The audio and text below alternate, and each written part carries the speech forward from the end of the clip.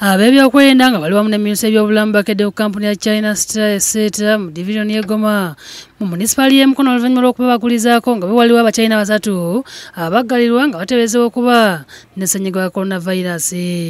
Olwatuuse ku kampuni eno nga bolekeddwako poliisi basabye abakulira kampuni eno okubalaga bannaabwe bye baggalidde mu bisenge. Beesibye ennyindo ne beekebejja abantu bano n'oluvannyuma ne balagira okuddayo mu bisenge.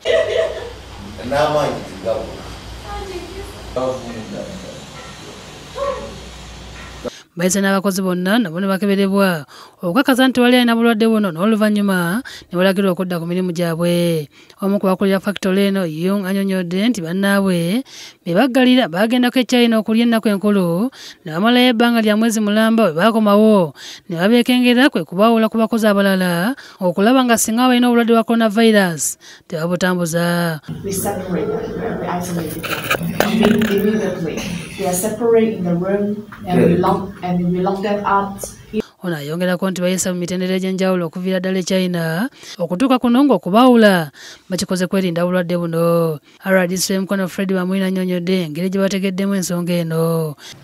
Waabaddewo oluvuuvuumo nti oyinza kubeeramu abalwadde naye tuwaliwo bukakafu bwono bwavuddeyo n'olwekyo olwaleero ekitongole ky'ebyobulamu kyasindiseyo abakugu okwekebejja abantu abo.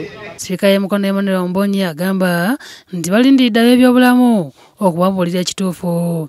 Naye tulindirira tulabe minisitule kiki enajjayo oba virus weeriyo bateriiwo. Bino ebijjidde ng'omuwagizi wa minisitule y'ebyobulamu Emmanuel ayina byona ku lukumu lw'essimu ategeeza nti abantu 10 basooka okwetegereza nga bateeberezebwa okuba ne coronavirus ennaku zaabwe 14 zigenda kuggwako nga tewali kawonero ka bulwadde buno nga nabwe kityo bagenda kukkirizibwa okulya obutaala. Tulina abakugu abababuuzaako buli lunaku okutegeera embeera gye balimu naye bwe njogerera kati tewali muntu n'omu alaze obubonero bw'ekirwadde kya coronavirus. David Musikalyankolo yakusakidde eggulu eno ku lwa Bukedde TV.